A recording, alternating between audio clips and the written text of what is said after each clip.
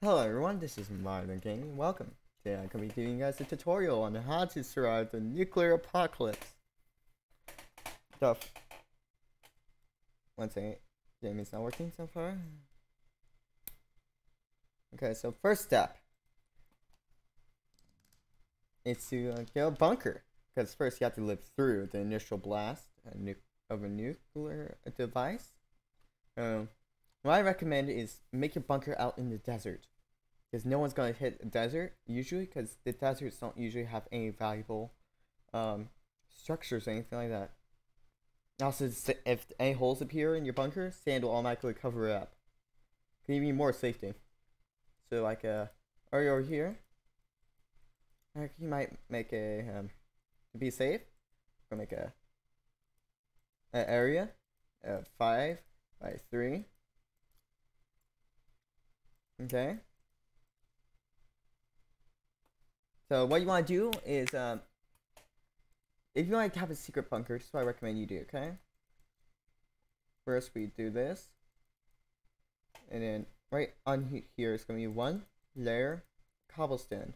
So you don't know what the enemy is going to use minor or major explosives. Chemical weapons and stuff like that could be stopped by cobblestone and stuff like that. So it's always good to have a top layer of cobblestone. Okay, so there, top layer of cobblestone. So we do this. And now this isn't creative, but this is to make it a lot easier and quicker to show you. There. Now we're going to cover this up in sand. Except for a little bit. Okay, so right here we're going to need to make this a lot easier for most people, because not all people can afford the most richest of materials. So what we're going to do is do this for the hatch. Now what I recommend is having your bunker at least 20 blocks below the surface. So 1, 2, 3, 4, 5, 6, 7, 8, 9, 10. 11, 12, 13, 14. Let's do 14. Now you might be thinking, hey, isn't this a lot? Well, yeah, it sort of is, but always better safe than sorry. Now clear out the area. Now, what we're going to do here is make sure there's enough room. This doesn't have to be the most fanciest bunkers, it just needs to get the job done. Now, what we're going to use is concrete, but not chisel, not any of these mods. Only type you're going to use is the type from ICBM, because this can stop most explosives. Breaching charge and nukes can go past it, but how I'm building this is the thought that you're a bit far away from all that. Okay. Now let's just cover the walls. Now you could do the floor wherever you want, because if your floor gets destroyed, well, it's already too close, and you're probably gonna die. But this is just gonna protect you from the initial explosion. This bunker is gonna be only good for getting you ready to survive the initial blast, and all you need in here is like well, we're getting ahead of myself, right? So once we do this, now what we're gonna do is need a. I haven't really to see if this works. Let's go to the surface and test this out, because if this works, then I recommend you do this. Also, I recommend having your bunkers as small as possible, and if you have a lot of resources, have multiple bunkers for resources alone.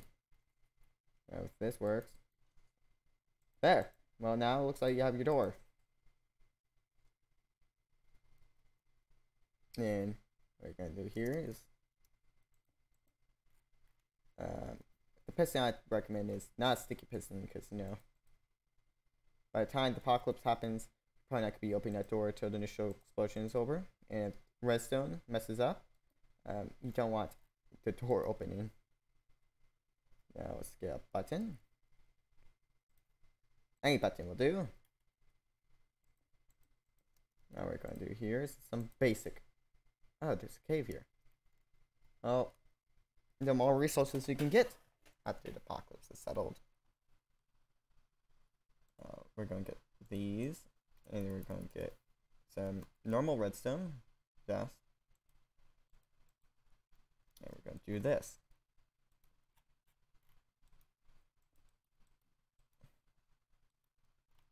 So what this is going to do is simply, it's going to close this door like this.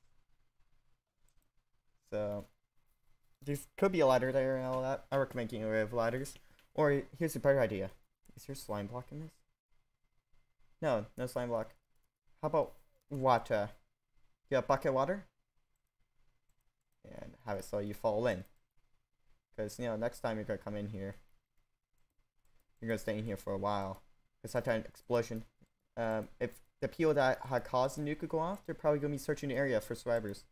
So what we're going to do is slow them down. If they don't have any, like, long fall boots or anything like that, so we'll force them to fall. And if you know there's people there, that's going to be closed. But I think past that, just get rid of the water. Now we're going to have is good old wood for flooring. You know, have a little bit of comfort.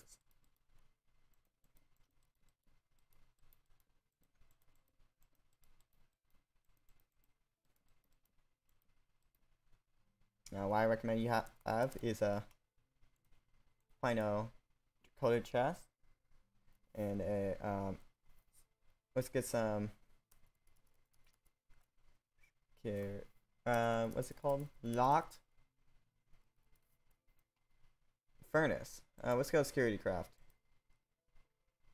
Password protected furnace. Now, these are pretty easy to make. All you need is like a furnace to put a code on it. And you do that and that. Now, for us, this is code is gonna be 111, and this is gonna be 111. And one reason why you need a password protected furnace is the simple reason that. 1 second. Okay, simple reason. Yeah. You're gonna be cooking stuff, right? A lot during the apocalypse because you have to recover. But once someone breaks into your base while you're gone, well, you want everything to be protected. And the only way these can be destroyed is a few different ways. Anyways, here what you guys gonna need to survive initially. And these, I recommend having a 9mm pistol, at least a few 9mm clips.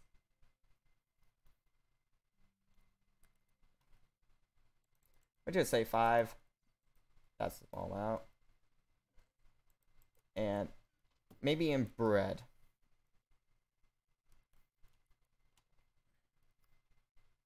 Let's go with 10.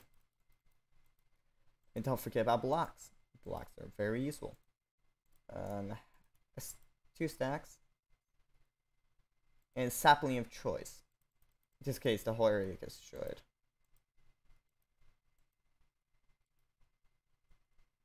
And also torches.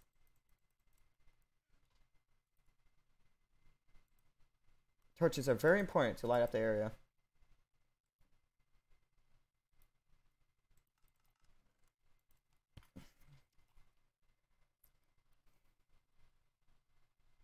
Now, if the apocalypse ever sets in, let's do apocalyptic area.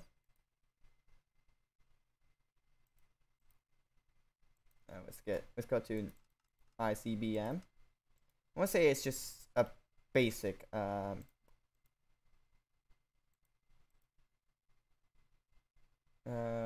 where is one?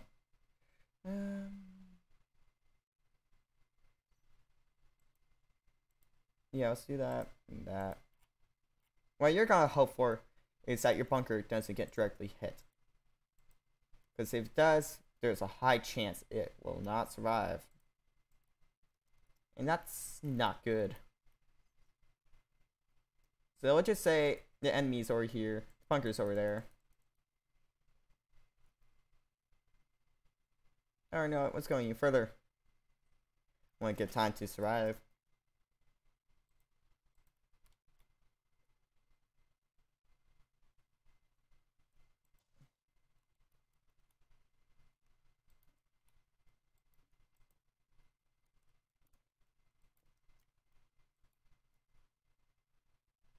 Now let's there and there. Now, you might be asking, hey, how can I tell if there's a missile on the way? Well, it's simple. You're gonna need 3 ingredients: a radar detection, a what's it called? Industrial a siren, and power source. Now we're gonna have this outside, but you can have this anywhere. Okay? Now, the alarm zone, you're gonna set to 200. Okay?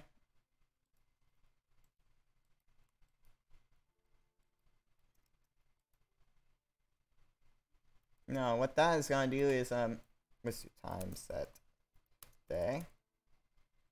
What that is gonna do is basically, it's gonna allow you to have like a advanced sentry of the missile is on the way.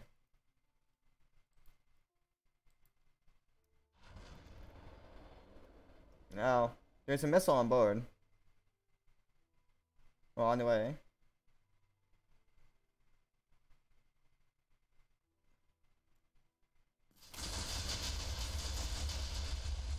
Well, it usually works. I probably had something set up wrong. Anyways, what are you done in this situation? See how much devastation there is in the area? Oh, just a ravine right there. Anyways, I recommend having better placement than this. This was just a quick setup. But you'll go down here. Press the button. And everything should be safe. And then once the apocalypse is over, you use your blocks to tunnel out and rebuild society with your 9mm pistol, bread, and other materials. And escape. Anyways, oh, I think I know why this didn't work. But anyways, this was a tutorial. Marlin Gaming, how to survive the apocalypse. Well, first part of how to, of course, survive the initial blast. I'll do another episode on how to survive the apocalypse. Maybe tomorrow, maybe in a year, I don't know. Marlin Gaming, goodbye.